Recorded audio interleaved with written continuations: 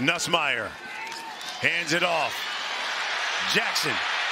Wow. He's for real. That's a touchdown.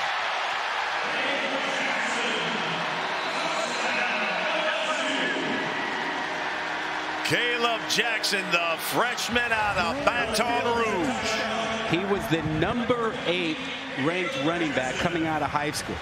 And he will run you over. 6 feet, 225. Watch him. And he's got more speed than you think because he's such a power back.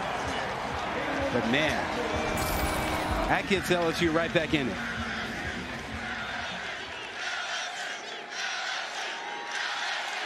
Ramos in for the extra point.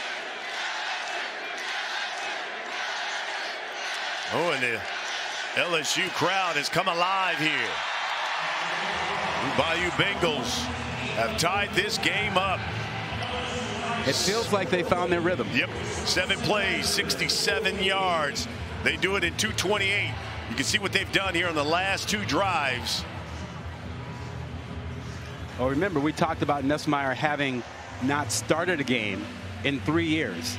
You know, it's not surprising it took him a few plays, a little bit to find his rhythm, to get comfortable, get rid of the butterflies. And he's making real throws, and now the offensive line is creating some holes. They've got a rhythm. Well, Saturday,